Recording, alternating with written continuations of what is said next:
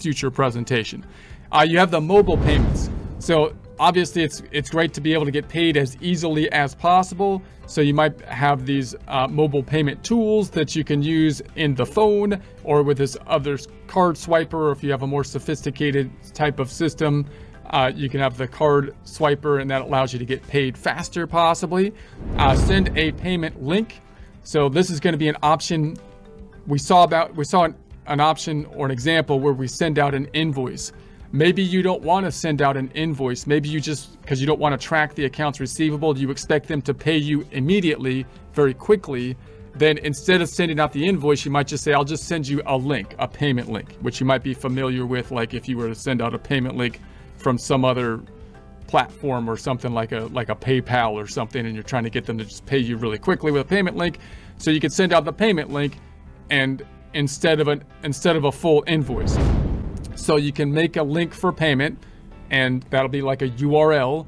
They will automatically expire after customer pays you. So the URL will be for a limited amount of time and will expire after they pay you. So it's just a one-time type of link, down and dirty, quick link. If you expect them to pay you soon, that's usually when it's going to be useful. If you're giving them a long period of time to pay you, then you're going to want to give them just a normal invoice. So to give customers more time to pay, the full invoice with online payment options would be best. Can send the link with email or possibly text the link. So a cool thing about the link is that once you have the link, you could send them an email with the link on it, but maybe everybody's on their phone. So you might be able to text a link more easily than you would be able to text like an invoice. So that might be an easier way to facilitate the payment. There's a down and dirty link. You just want to text and pay. We'll just send you a text to the link if that's what you want. So can you can also make or code to scan, a QR code. So you can make the link into a QR code if you're quite high tech, or you're dealing with someone that's quite high tech that wants to scan and pay the link with their phone.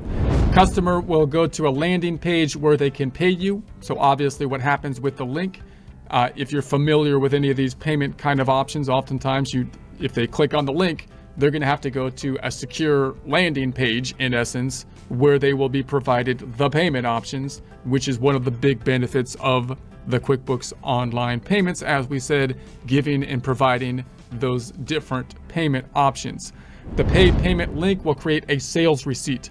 So you might be thinking, what is this going to do in QuickBooks if I don't make an invoice? Well, the link basically means you're going to get paid at that point in time, and therefore instead of having an invoice, you're just going to enter the sales receipt, the form typically used when you enter something like at a cash register situation, as opposed to when you do the work first and then bill the client. We might take a look at examples of these in future presentations. So next we have the automating recurring sales receipts. So you might have a situation where you have like a subscription model, for example, and you're saying, we're just going to bill these people every month.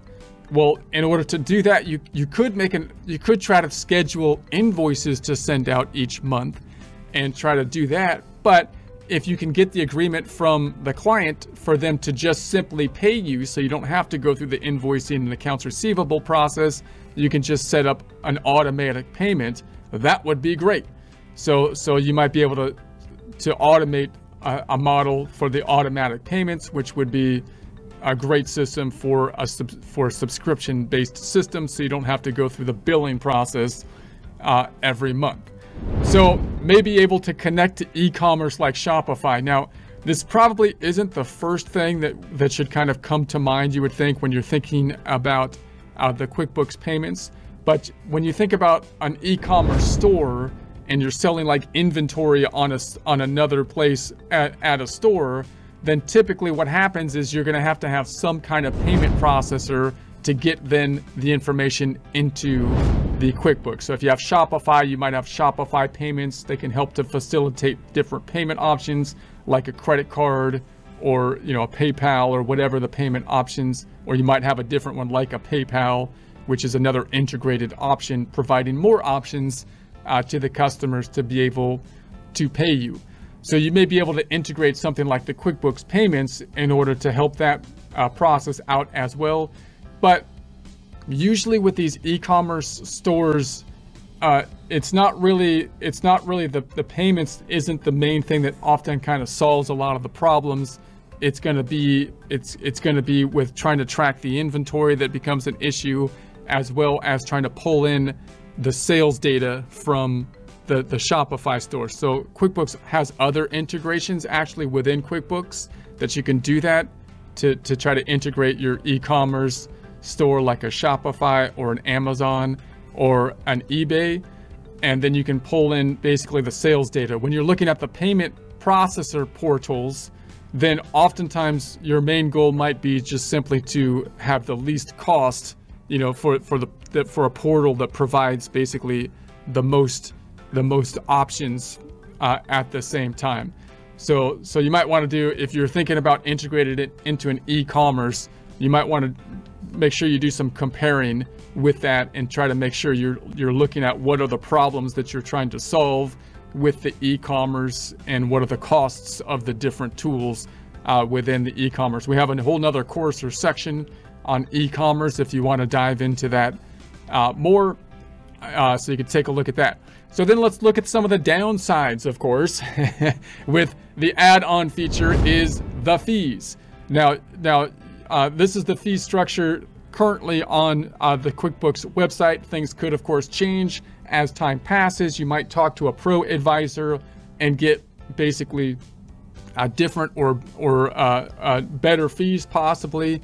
But the general idea, of course, is that you are providing the ease of payment to the customer, but there's typically going to be a cost with the different kinds of payment options that they might be selecting. So note this, in practice, then you might be saying it depends on the kind of business as to how you're going to try to be facilitating payments from customers. If you have a lot of repeat customers, then you might try to do your best to come up with a system where they pay you in a way where the fees are lowest, so that you're benefiting best between your transactions and the third party isn't benefiting. In other words, if I do a lot of business with a particular customer, then I might say, hey, look, it would be easier for me. I'm not going to get hit with charges if you pay me if we have the same bank. Maybe an electronic transfer would have a lesser of a fee than some other kind of ways. Or maybe if they use PayPal and you use PayPal or something, maybe you have lesser fees, or possibly even a check would be lesser, be lesser fees in some cases, possibly.